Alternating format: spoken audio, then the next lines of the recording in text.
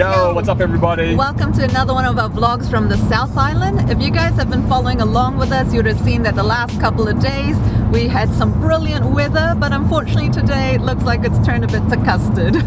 Rain everywhere. Yeah, we are making our way over to Te Waikoropupu Springs, that's in Takaka, but we'll see how we go. We're hoping this will let up, as that's what it says in the late afternoon, but you know, who knows with New Zealand weather. And the West Coast especially.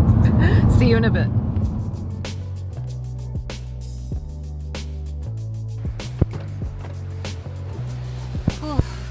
Now 4.5 hours later, we have arrived at Te Waikoropupu Springs, and I don't know how we got so lucky, but it is clear sky for now. We've got this little patch of a couple of hours of hopefully no rain at all, so we can go check that out. Yeah. Some parts of the drive was so foggy, It yeah, looked like foggy and going through rainy. a cloud or something. Visibility was not good. Yeah, we couldn't see a couple meters in front of us at some points of that, but pretty excited to go see these springs. Should we go ahead? Let's do it.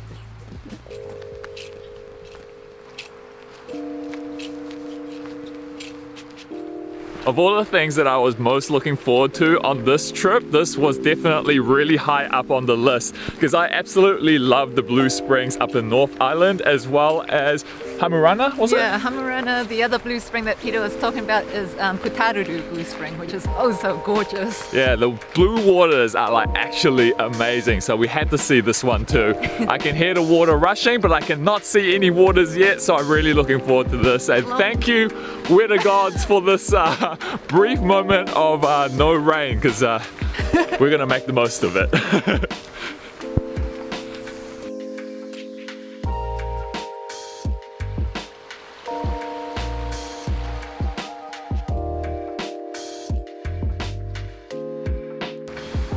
Te Waikoropupu Springs is the largest freshwater spring in New Zealand and the largest cold water springs in the southern hemisphere. It contains some of the clearest water ever measured, second only to that of Lake Rotomaire Whenua, and that's in Nelson Lakes National Park. But yeah, pretty clear, although I think the blue spring in Putaruru is bluer, but I'm not sure if that's because it was raining so much before, so we just can't quite see it as clear here. Still really nice though.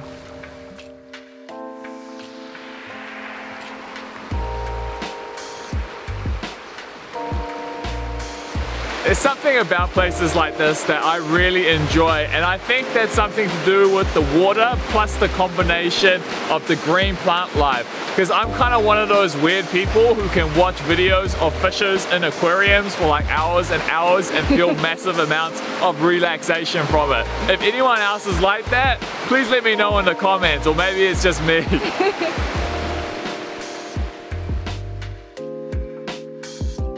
Look who I found hiding down here. It's a little weka. Hey little fella.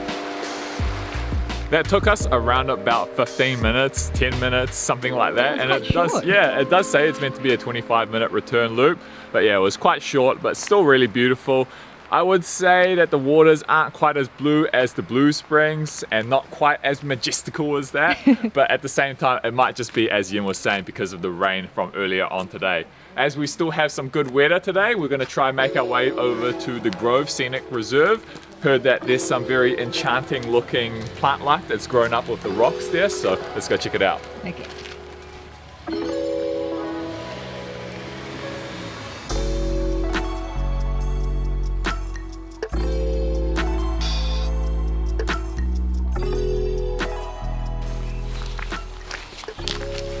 So the drive over was 20 minutes, and it says that it's 15 minutes to the lookout for this place, or 30 minutes if we go by the return loop.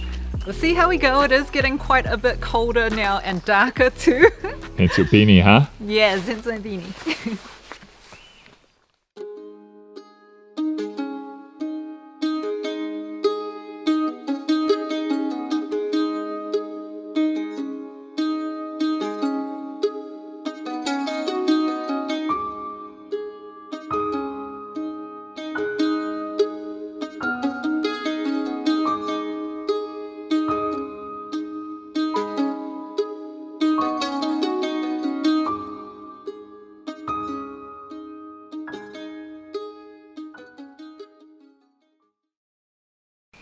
Wow, it feels like this is some kind of prehistoric jungle looking place. I wasn't expecting it because Peter found this one and I hadn't looked up anything about it.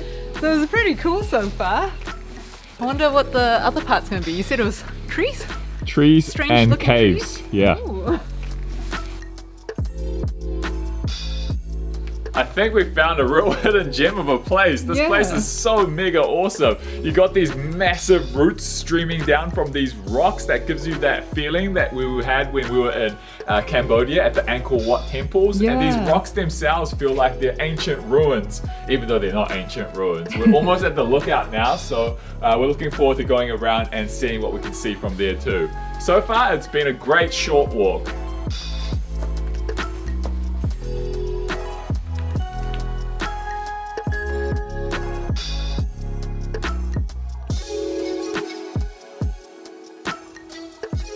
That was a really cool short walk with the rocks just towering above us. We've arrived at the lookout and you've got this amazing view of the farmland and the ocean with the sun setting. It's really pretty.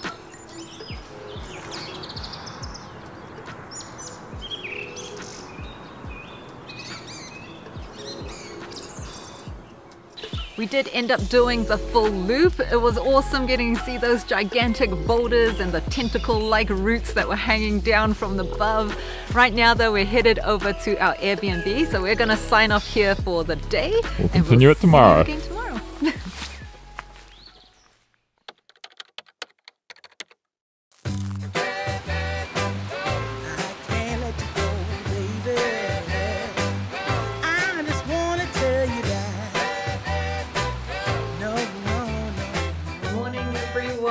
So we have had a full change of plans. It unfortunately is absolutely bucketing down with rain. So right now we are in our Airbnb accommodation. We're in Brooklyn, which is just on the outskirts of Motueka. Yeah. We were gonna head towards some caves for today, but unfortunately we called the caves and the roads were closed potentially because of how bad the rain is. Yeah, they were saying 4 inches of rain there, and apparently here was 3 inches of rain overnight as well, and it's still going now, so it's just not very safe for us to go do that.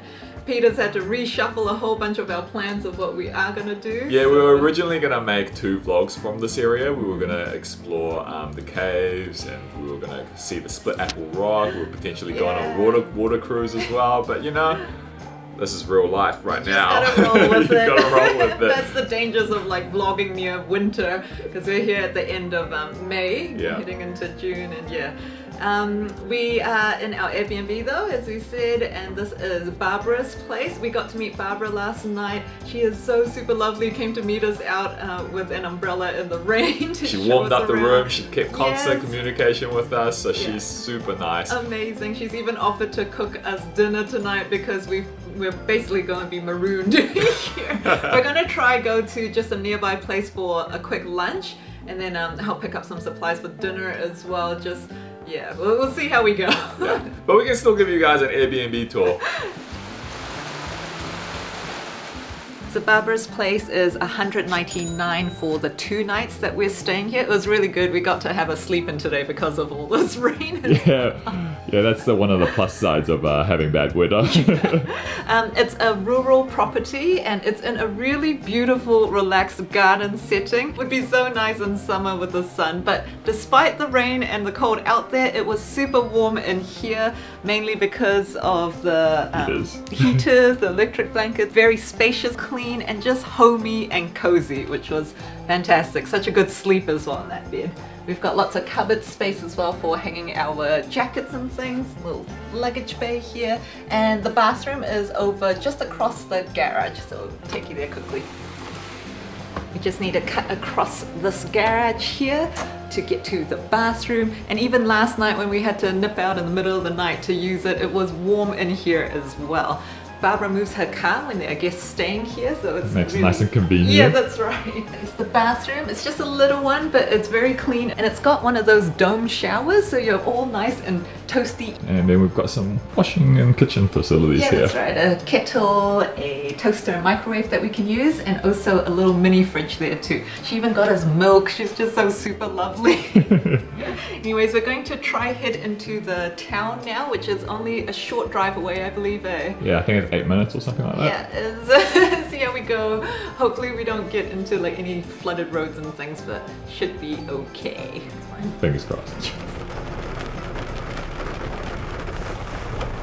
So as you can see, guys, we have got some pretty big puddles to deal with on our drive down to town in a little bit.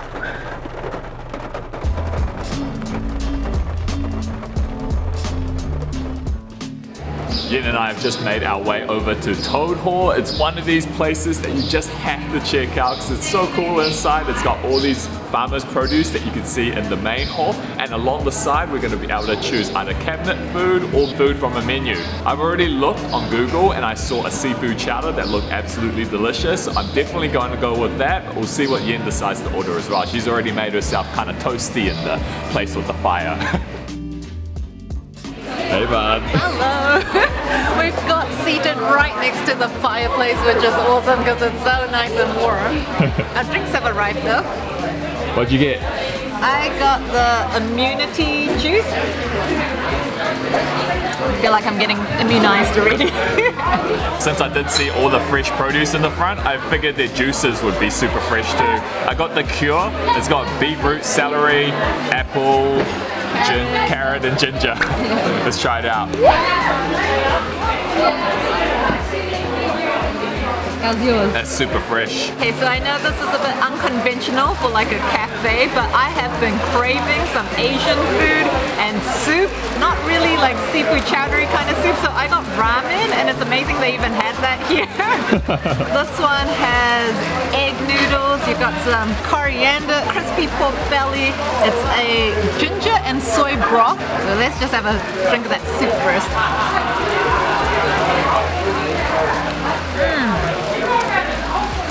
It's really yum. It's like salty, you can taste that ginger as well. But yeah, a very different kind of ramen that I'm used to, but still happy nonetheless. It gets up those noodles. It's a really strong flavor. The pork belly is yum. I really like that egg noodle. That's really good. I saw some fresh farmer's milk when I was exploring the general store area, and I asked the nice waiter guy if I could just buy a couple of this, and this is what I got. I really wanted to try it. So we wouldn't be able to do a whole liter. That's so creamy. My dad has been known to make the best seafood chowders I've ever tasted, but look at this. This is so creamy and delicious looking. It's amazing. Oh. Wow. All right, Dad. I think you might have competition with this one. My goodness, that is delicious. I think it's the smoked fish that's all throughout all the seafood chowder. It gives it a really beautiful flavor. It's slightly smoky, slightly salty. And because I got that mussel as well, adds that extra bit of texture. Oh, that was a delicious bite. I ate it for another one of those. Oh. Potatoes as well. I don't know if you can get any better than that. That is amazing. You're very happy. I am.